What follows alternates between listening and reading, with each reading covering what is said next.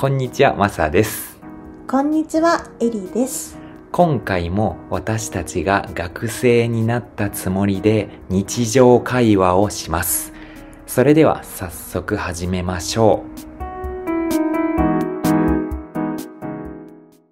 突然なんですけど、もし明日世界が終わるとしたら、エリさんは何をしますか？そうですね。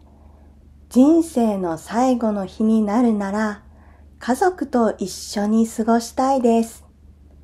マサさんは何をして過ごしますか？僕もエリさんと同じで、家族と一緒に過ごしたいなって思います。でも、最後の日になるなら、何か特別なこともしたいですよね。そうですね。私は好きな食べ物を好きなだけお腹いっぱい食べたいです。食べるなら何を食べますか？そうですね。お寿司、焼肉、ラーメン。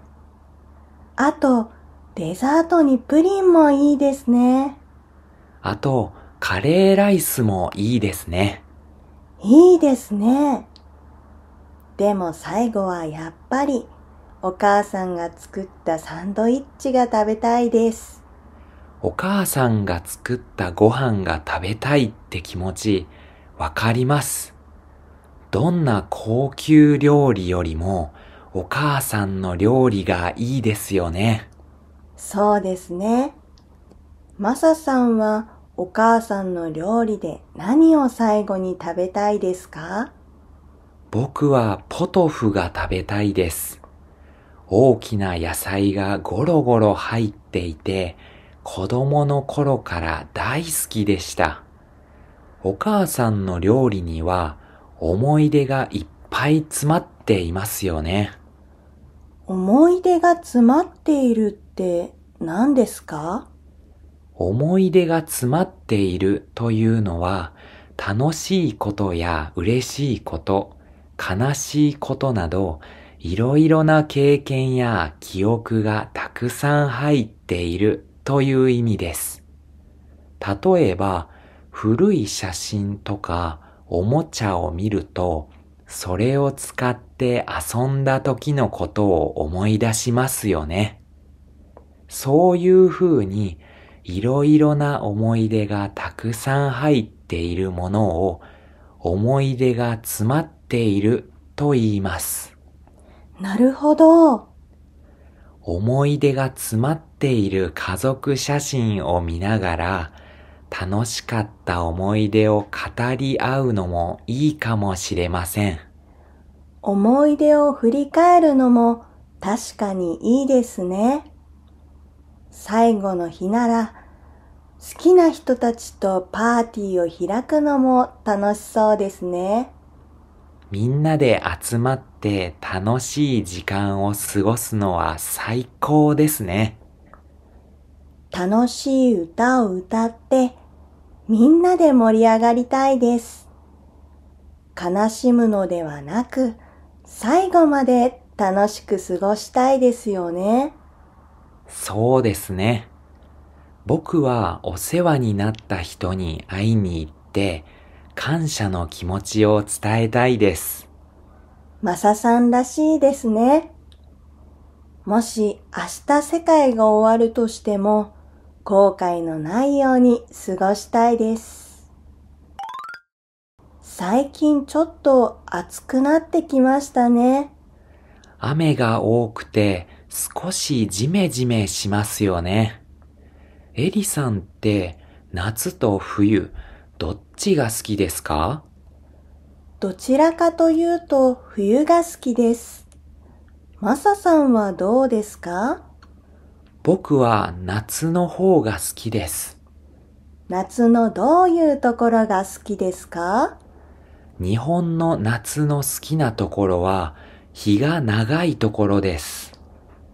日が長いって何ですか？太陽が出ている時間、明るい時間が長いという意味です。反対に日が短いの意味は明るい時間が短いことを言います。冬になったら日が短くなってきたねと言ったりします。そうなんですね。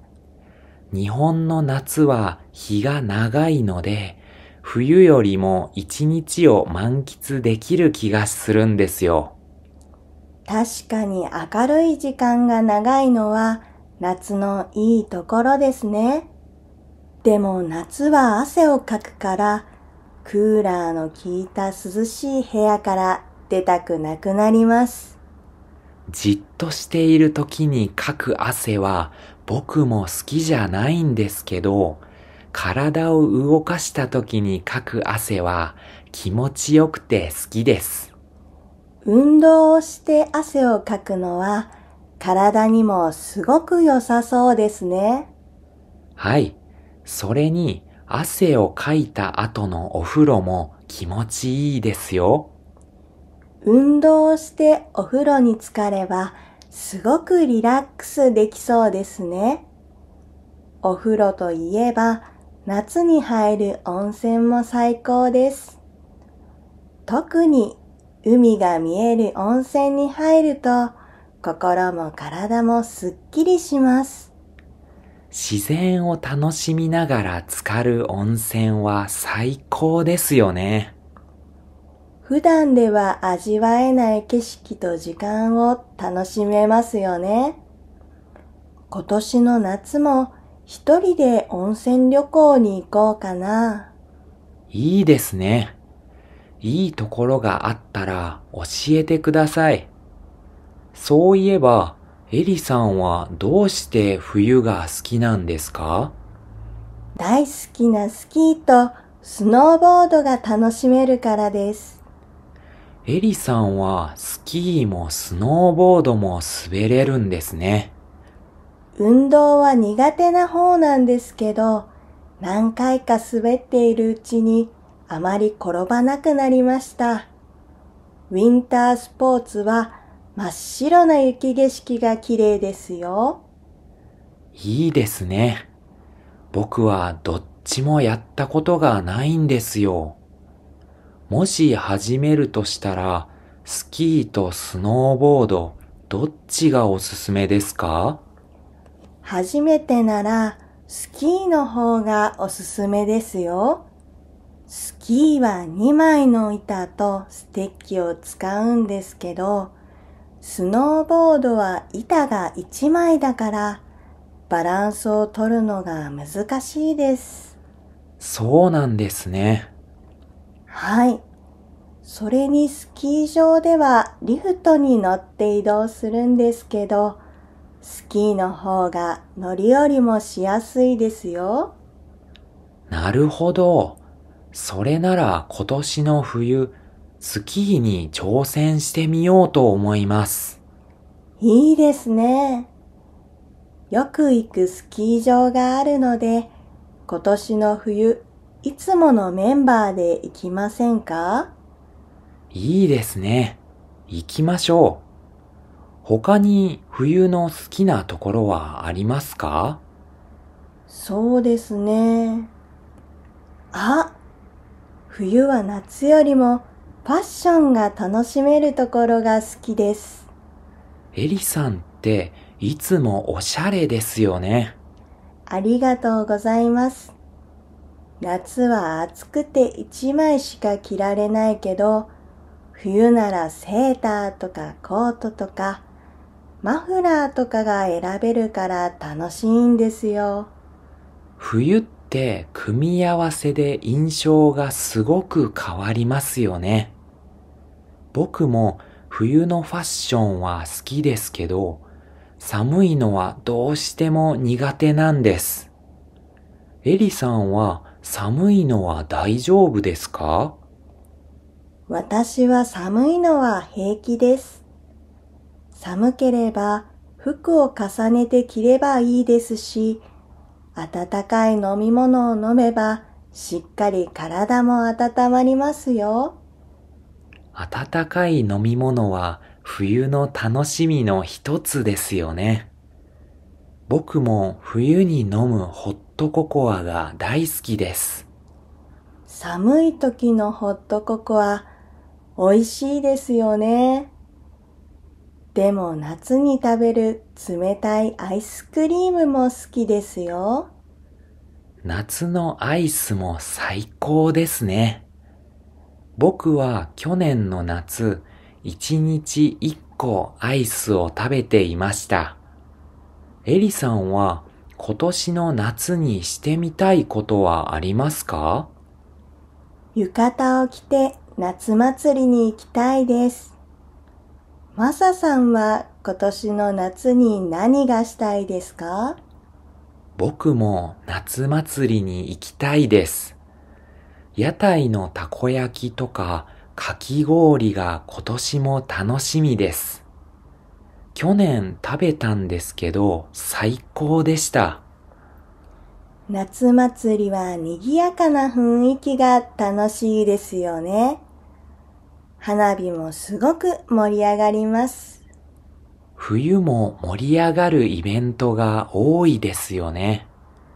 クリスマスとかお正月とか。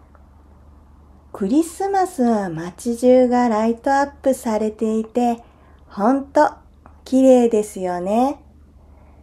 去年のお正月は家族が日本に遊びに来ていたので、家族で過ごすことができました。家族で過ごすお正月はいいですね。お正月には何をしましたか？おせち料理を食べたり、初詣に行ったりしました。マサさんはお正月はいつも何をして過ごしていますか？僕も毎年友達と一緒に初詣に行っています。それから友達の家に集まってお菓子を食べたりゲームをします。友達と過ごすお正月も楽しそうです。夏も冬もいいところがいっぱいありますね。本当ですね。エリさんは何か楽しかった夏の思い出はありますか？一番楽しかった思い出は、小さい頃に家族で海に行ったことです。初めて海を見たときは、海が本当に青いことが衝撃でした。海って本当に青いですよね。僕も初めて海を見たときにびっくりしました。家族と海で何をしたんですか？ビーチボールをしたり、砂浜でお城を作って遊びました。マサさんの夏の思い出は何かありますか？去年の夏に友達とキャンプに行って、綺麗な星空を見たのが心に残っています。星空ですか？素敵な思い出ですね。自然の中で過ごす時間は特別ですよね。エリさんは何か冬の思い出はありますか？クリスマスに家族と一緒にケーキを作ったことが一番の思い出です。みんなでケーキをデコレーションして、すごく美味しいケーキができました。料理って誰かと一緒に作るといつもより美味しく感じますよね。マサさんは冬の思い出は何かありますか？友達の家で初めてこたつに入ったことです。すごく暖かくて一度入ったら出られなくなりましたよ。こたつは気持ちいいですよね。私も去年小さなこたつを買ったんですよ。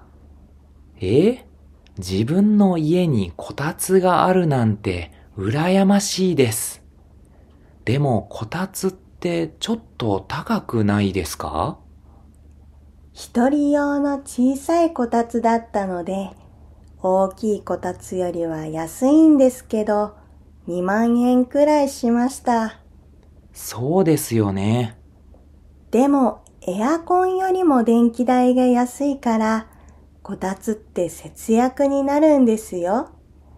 それに空気も乾燥しません。節約にもなって空気も乾燥しないならいいですね。でも暖かくなったら片付ける場所がなくて困りそうです。こたつの布団を片付ければテーブルになるので一年中使えますよ。それはいいですね。僕も今年買おうかな。いいと思います。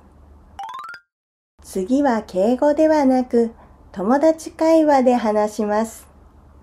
突然なんだけど、もし明日世界が終わるとしたら、エリは何をする？そうだね。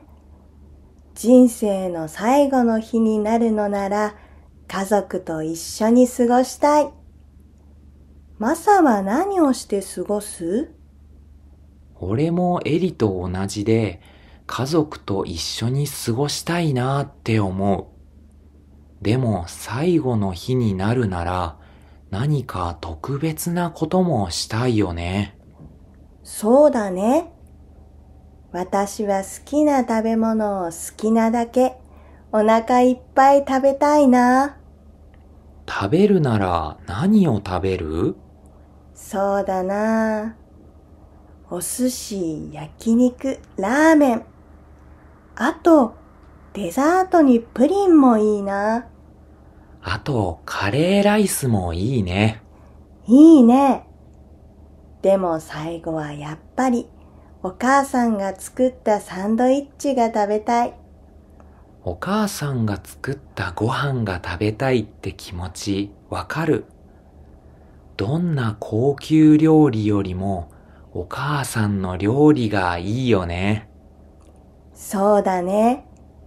マサはお母さんの料理で何を最後に食べたい？俺はポトフが食べたいな。大きな野菜がゴロゴロ入っていて、子供の頃から大好きだった。お母さんの料理には思い出がいっぱい詰まっているよね。思い出が詰まっている家族写真を見ながら楽しかった思い出を語り合うのもいいかもしれないね。思い出を振り返るのも確かにいいよね。最後の日なら好きな人たちとパーティーを開くのも楽しそう。みんなで集まって楽しい時間を過ごすのは最高だよね。楽しい歌を歌ってみんなで盛り上がりたい。悲しむのではなく最後まで楽しく過ごしたいよね。そうだね。俺はお世話になった人に会いに行って感謝の気持ちを伝えたい。マサらしいね。もし明日世界が終わるとしても後悔のないように過ごしたいな。最近ちょっと暑くなってきたね。雨が多くて少しジメジメするよね。エリって夏と冬どっちが好き？どちらかというと冬が好きだよ。マサはどう？俺は夏の方が好き。夏のどういうところが好きなの？日本の夏の好きなところは日が長いところ。日本の夏は日が長いから冬よりも一日を満喫できる気がするんだ。確かに明るい時間が長いのは夏のいいところだね。でも夏は汗をかくからクーラーの効いた涼しい部屋から出たくなくなるんだ。じっとしている時にかく汗は俺も好きじゃないけど、体を動かした時にかく汗は気持ちよくて好き。運動をして汗をかくのは体にもすごく良さそうだね。うん。それに汗をかいた後のお風呂も気持ちいいよ。運動をしてお風呂に浸かればすごくリラックスできそうだね。お風呂といえば夏に入る温泉も最高だよね。特に海が見える温泉に入ると心も体もすっきりする。自然を楽しみながら浸かる温泉は最高だよね。普段では味わえない景色と時間を楽しめるよね。今年の夏も一人で温泉旅行に行こうかな。いいね。いいところがあったら教えて。そういえば、エリはどうして冬が好きなの？大好きなスキーとスノーボードが楽しめるから。エリはスキーもスノーボードも滑れるんだね。運動は苦手な方なんだけど、何回か滑っているうちにあまり転ばなくなったの。ウィンタースポーツは真っ白な雪景色が綺麗だよ。いいね。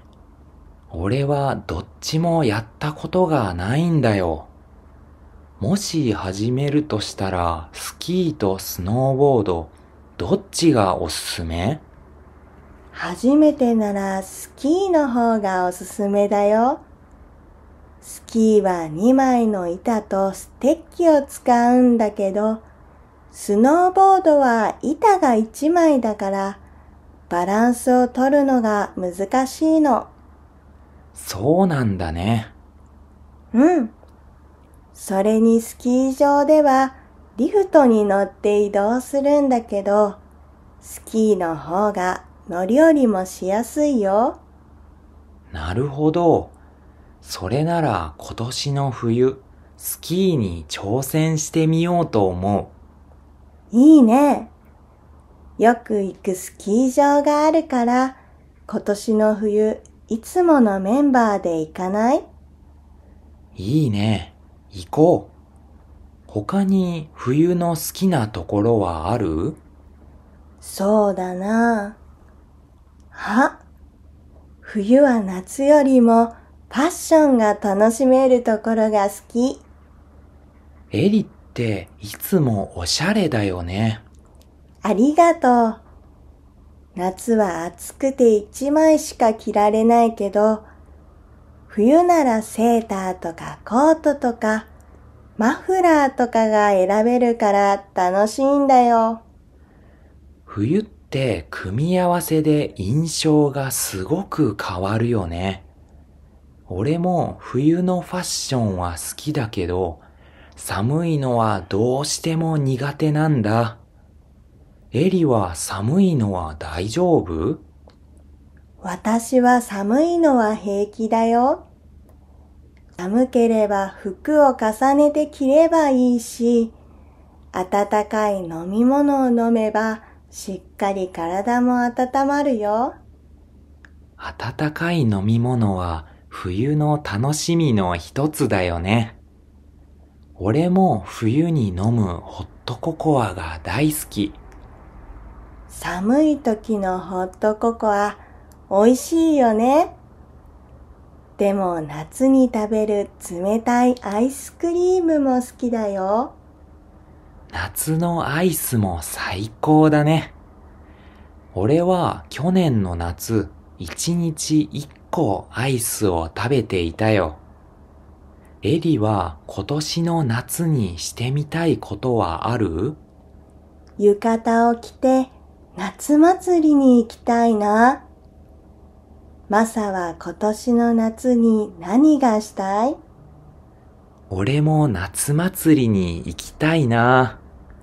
屋台のたこ焼きとかかき氷が今年も楽しみ。去年食べたけど最高だったよ。夏祭りは賑やかな雰囲気が楽しいよね。花火もすごく盛り上がる。冬も盛り上がるイベントが多いよね。クリスマスとかお正月とか。クリスマスは街中がライトアップされていて、本当に綺麗だよね。去年のお正月は家族が日本に遊びに来ていたから、家族で過ごすことができたんだ。家族で過ごすお正月はいいね。お正月には何をしたの？おせち料理を食べたり、初詣に行ったりしたよ。マサはお正月はいつも何をして過ごしているの？俺も毎年友達と一緒に初詣に行っているよ。それから友達の家に集まってお菓子を食べたりゲームをしてる。友達と過ごすお正月も楽しそうだね。夏も冬もいいところがいっぱいあるね。ほんとだね。エリは何か楽しかった夏の思い出はある？一番楽しかった思い出は、小さい頃に家族で海に行ったことかな。初めて海を見たときは、海が本当に青いことが衝撃だったよ。海って本当に青いよね。俺も初めて海を見たときにびっくりしたよ。家族と海で何をしたの？ビーチボールをしたり、砂浜でお城を作って遊んだよ。マサは夏の思い出は何かある？去年の夏に友達とキャンプに行って、綺麗な星空を見たのが心に残ってる。星空？素敵な思い出だね。自然の中で過ごす時間は特別だよね。エリは何か冬の思い出はある？クリスマスに家族と一緒にケーキを作ったことが一番の思い出だよ。みんなでケーキをデコレーションして、すごく美味しいケーキができたんだ。料理って誰かと一緒に作るといつもより美味しく感じるよね。マサは冬の思い出は何かある？友達の家で初めてこたつに入ったこと。すごく暖かくて一度入ったら出られなくなったよ。こたつは気持ちいいよね。私も去年小さなこたつを買ったんだよ。自分の家にこたつがあるなんて羨ましい。でもこたつってちょっと高くない？一人用の小さいこたつだったから、大きいこたつよりも安いけど、2万円くらいしたよ。そうだよね。でも、エアコンよりも電気代が安いから、こたつって節約になるんだよ。それに空気も乾燥しないの。節約にもなって空気も乾燥しないならいいね。でも暖かくなったら片付ける場所がなくて困りそう。こたつの布団を片付ければテーブルになるから一年中使えるよ。それはいいね。俺も今年買おうかな。いいと思う。どうでしたか？チャンネル登録といいねボタンをお願いします。また次の動画で会いましょう。